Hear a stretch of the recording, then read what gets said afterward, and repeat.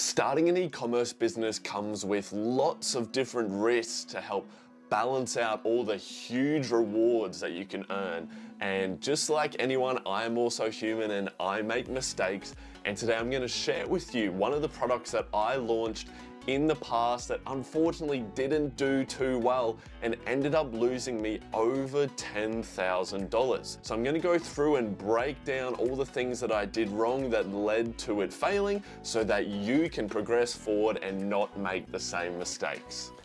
So this is the product here, and I was selling this on Amazon Australia, and what it is it's a baby sleeping bag. Something that you put a baby in when they're starting to roll over so that it still keeps them warm, but it keeps them safe, and you sort of go from swaddles into baby sleeping bags, and there's a couple different products there that go along with it. So this is what it looks like outside of the box, and I'm sure that those of you who are parents can sort of already start to tell one of the things that were wrong with it. And these are all the different prototypes because we had to develop it properly, get testing done at a facility to make sure the material wasn't going to burn. So we went through lots of different types to make sure that we got an actual product that worked really well. And of course I did extensive product research and all of the numbers behind it lined up. There were several competitors there who were doing between $15,000 to $50,000 each month with nearly no reviews. So I thought I could come in there with my own design, and I went in and I combined the best features from the ones that were selling in the American market and a couple of the Australian, and I created this ultimate baby sleeping bag that was much safer, much softer, much better quality. And it had a fantastic zip feature that made it way easier to be used. So it was a better product on nearly all grounds. And looking at all those points on paper made it look like it was an absolute home run, golden opportunity. Now, one of the first downsides and something that I failed to fully recognize was the presence and the pull of one major brand in the space. Now, there was one major brand called Ergo Pouch who are quite popular in retail stores across Australia. Okay, it's a well-known brand, and although they were doing horribly on Amazon in the way that, you know, they had one or two photos, next to no keywords or anything, but they were still making a heap of money on there because they're considered the Nike of the baby sleeping bag market, right? So people would buy it no matter what just to be shown that they had this product and it was on their baby, and they got that cool feeling from having the brand. Now, I knew this and I still decided that I wanted to go ahead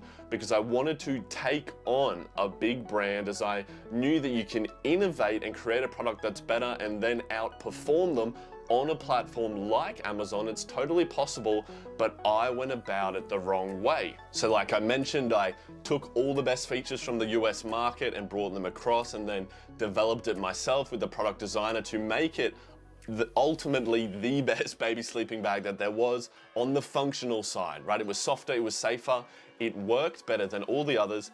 But what you've already seen and looking at it, and I know that you're gonna laugh, and you've probably already laughed, and I laugh at it now, but at the time, I didn't figure it out, but of course is the pattern that is on it, okay? We went with an Australian outback design, which like some people were like, yeah, I absolutely love it, but the majority of people saw it and were like, oh, it's not that cute. Now, where I made the mistake was I did ask a couple people what they thought of the design, but I didn't test it on a big enough scale with my customer avatar compared to the ones that were already winning. So in this case, the Ergo Pouch sleeping bag. So what I should have done is something like a PicFu and had the photos of the 3 other top competitors and my one there, because then I can select, you know, I want mums and it's their first baby and they're this age, which one are they gonna pick? And I could have directly seen, were people gonna buy it before I invested that money into all the stock and the branding and the images. Now, of course, I also learned here that it is risky to go into a niche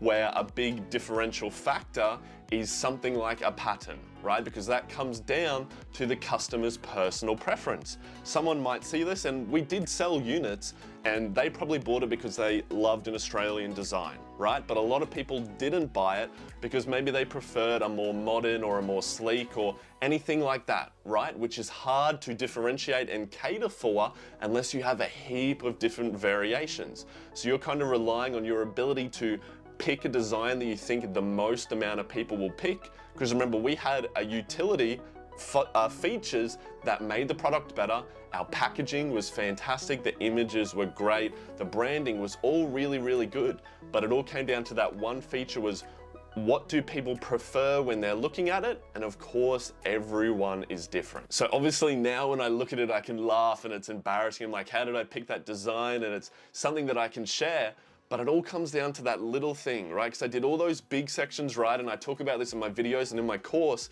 and the free course. And I say to you guys that there's these little things in there that you should do. And I know it's very easy to be like, oh, I'm not gonna do that pig food. I don't wanna spend that money on it. I just wanna get on and I wanna get selling. But the reason I say it is because I have done that exactly what you're thinking, and it leads to losing over $10,000 on the stock. Okay, so I'm trying to impare this wisdom to give you the lesson so that you can be better than me and have that knowledge without the scar.